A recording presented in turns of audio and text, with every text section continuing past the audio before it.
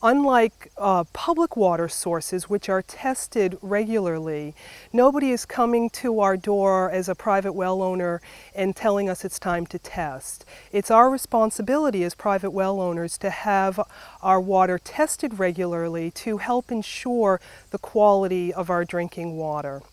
So having an annual test for some very common contaminants like bacteria, nitrates, and sodium is very important. Volatile organic compounds are the things that are the constituents of the gasoline, and that's what we find when we test. So benzene, toluene, ethylbenzene, xylenes, MTBE. These are the kinds of things, the levels of things that we're looking for to determine whether or not a gasoline impact to the aquifer has occurred. So, there's other kinds of volatile organic compounds, cleaning solvents, things that they clean machine parts with. Sometimes those have been disposed of historically in places and they've gotten down into the rock, and they can be still there, even though they were disposed of 25 years ago, still in the water today.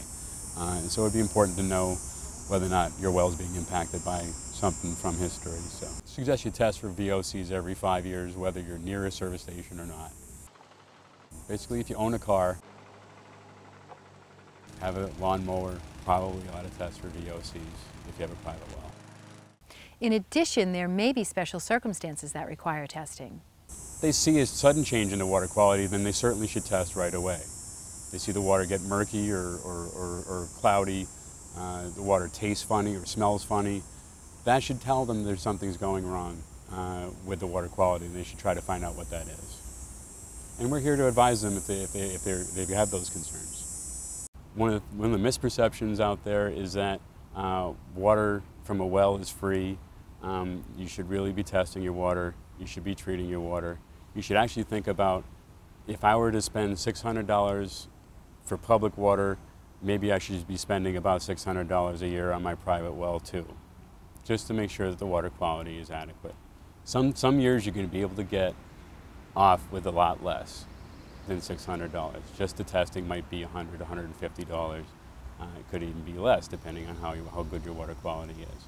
But it's important to make sure that you do spend some money, and that you recognize that it's a valuable resource, and it's probably one of the most important resources that you have at your house is your water resource.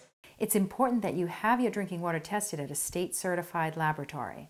These labs are certified by the state to test drinking water. Once you receive the test results, there is assistance available to help you understand them. Certainly you can call the Department of Health.